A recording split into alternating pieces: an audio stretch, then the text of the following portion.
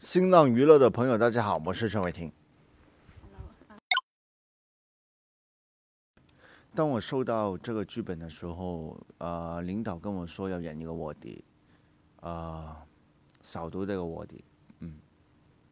然后我去看了一些真实的案例，有一些卧底，他真的要减重大概几十斤，就是配合毒贩的演出吧，就是要拿到他们的信任。然后当然呢，就是他们当卧底的过程当中，也不是大鱼大肉，就不是正常人的生活。所以，我江敏这个角色其实是很瘦的，很干，就是整个人很黑很干。也是为了尽量配合贴近卧底里面他们真实的一些想要的效果吧。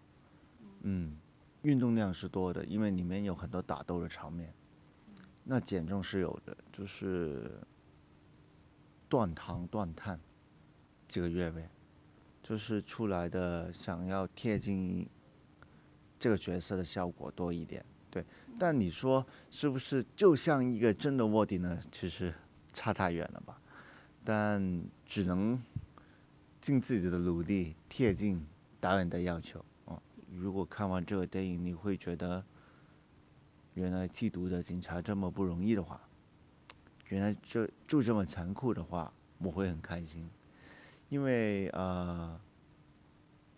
特别是这几个月，大家可能关注缉毒警察也特别的关注，因为一些事件发生了，他们遇到的那些残局，有很多人说看完这个电影太血腥了，太恐怖了，怎么会这样子？会不会夸张了一点？只是一点都不夸张。就比他们有一些遇到的一些场面，真实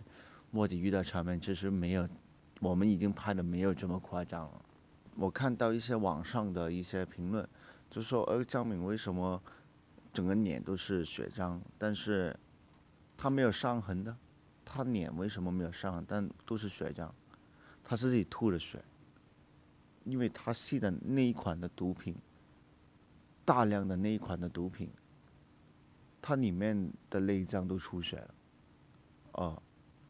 这是正是会这样发生的。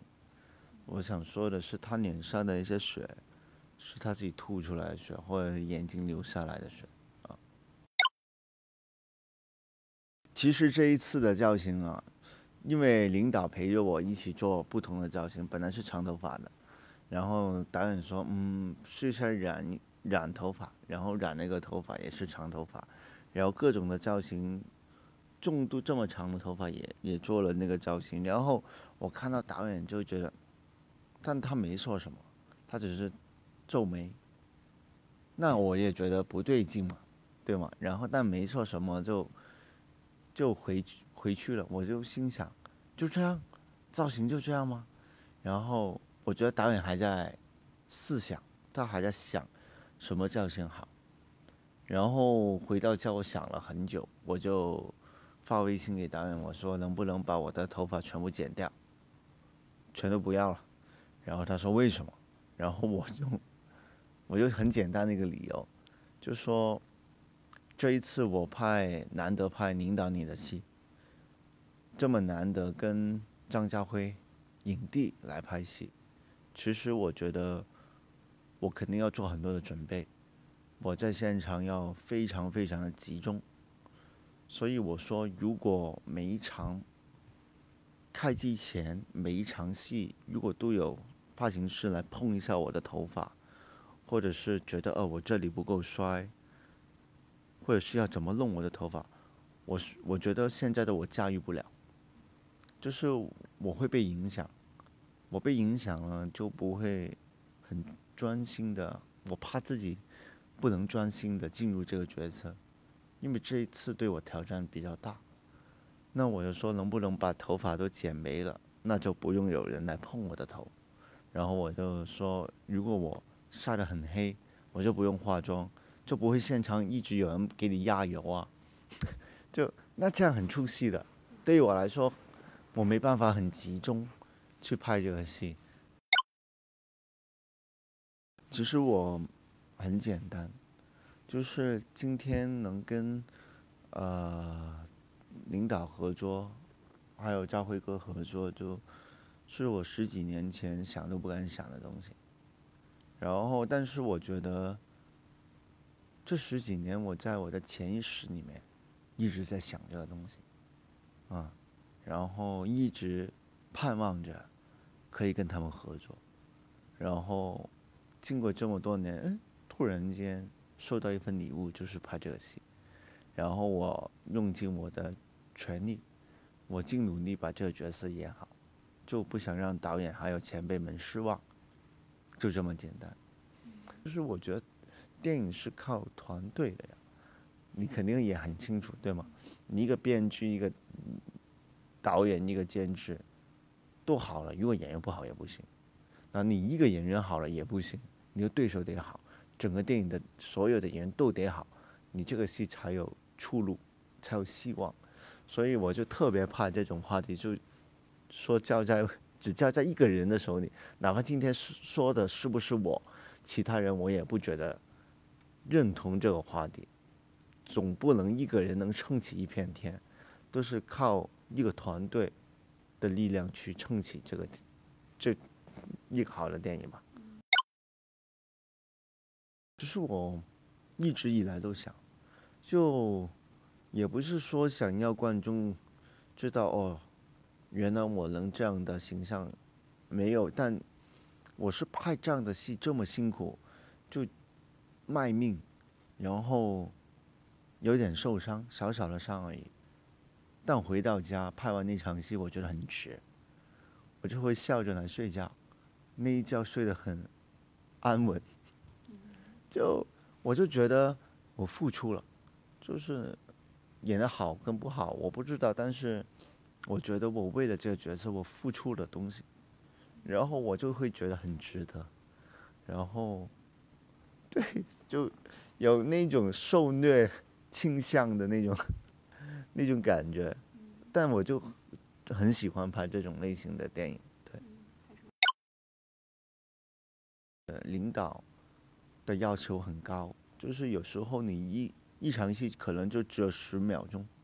就过了，你要在这10秒钟里面表达，要不那种痛苦，要不那种舍不得，或者是那种你相信我吧，sponsor，我没有出卖你的那种感觉的戏，都要在短短的10几20秒钟要表达给观众看，这才是我觉得挑战最大的。就是有很多不同的角色都在，有很多不同的剧情都在同步进行当中，你只能利用短短的时间来表达，要不极痛极疼，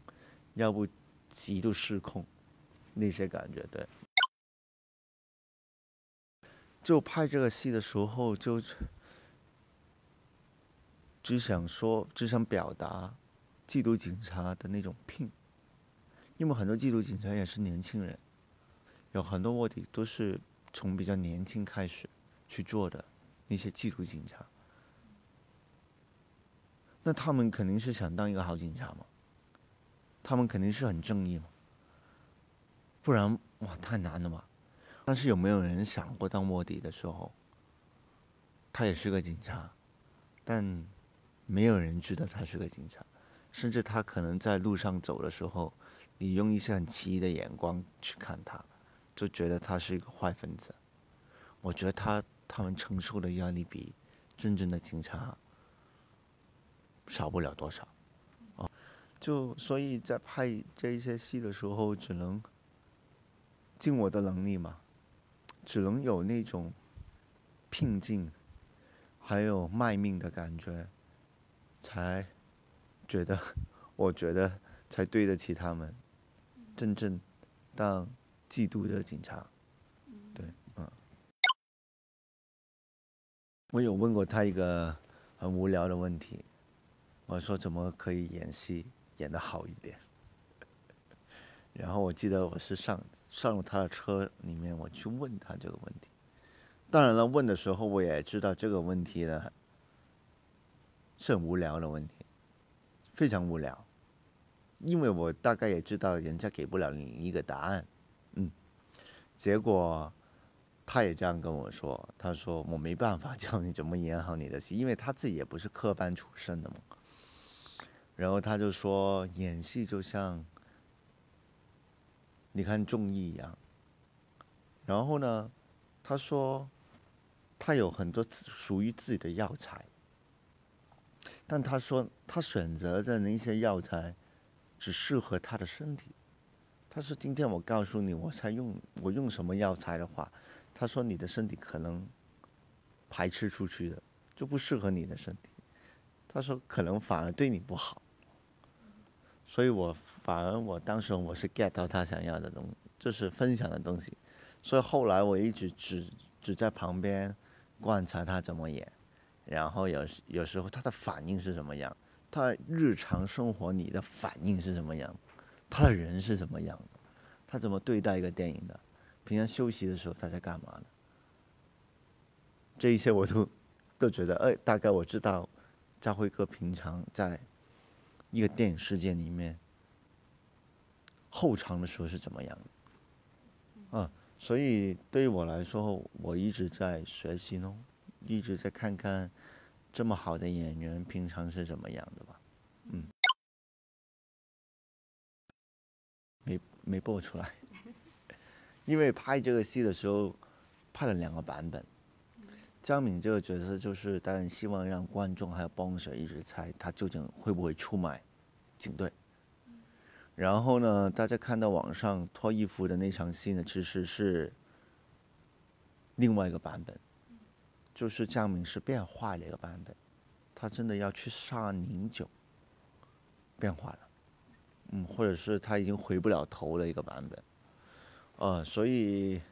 在戏里也没有很刻意的把自己练得很壮，因为我觉得卧底也没有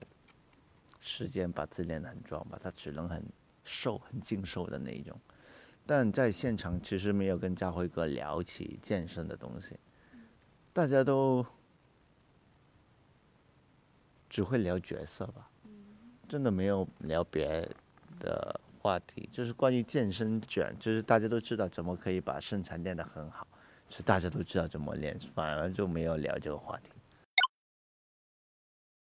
健身吧，我准备开一个健身店、健身房，都在北京的，叫金属拿铁，金属拿铁 ，metal latte， 拿铁的拿铁，这个是我筹备很久的一个项目。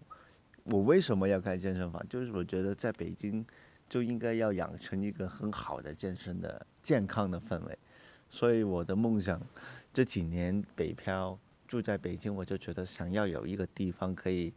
让大家体验一个很好的健身房，也可以给我自己体验一个很好的健身房。你去那会经常遇到你是吗？对，我在北京的话，经常可能待在那。你还会骑车吗？夜骑？有什么路线推荐吗？路线都是从我家去要不我的办公室，要不我的健身房。